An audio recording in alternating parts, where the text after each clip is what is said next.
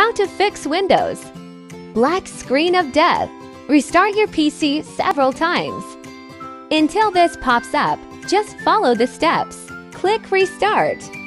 If it doesn't fix the black screen issue, go to Advanced Options. Then select System Restore. Once the System Restore launches, select a System Restore point that's a few days old. Hit Next, then wait for Windows to restore all necessary files. If it doesn't work, try this another step. Restart your PC again several times. This time, click Startup Settings. If you don't see that option, click See More Recovery Options.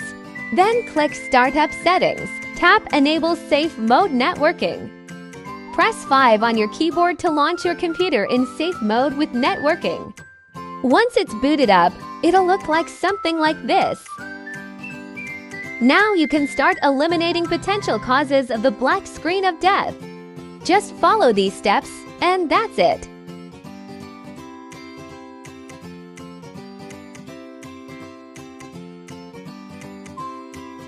Other things you can do is check your cables and connections and unplug all unnecessary accessories.